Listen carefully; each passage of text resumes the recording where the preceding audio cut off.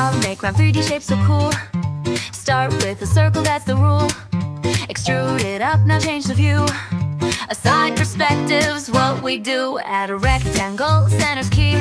Move top, right, bottom, left, you see. Select them all, the bevel's nice. Smooth it out, don't think twice. Radial array, curves take form. Shift I, imprints born. Select each curve, don't skip a beat. Duplicate the face, make it neat. Give it thickness, sharp to round. Chamfer edges all around. Export as OBJ, that's right. Now go to Blender, set the site. Import solid, scale it tight. Rotate a little, feels just right. And panels open, don't forget, click RAM shift.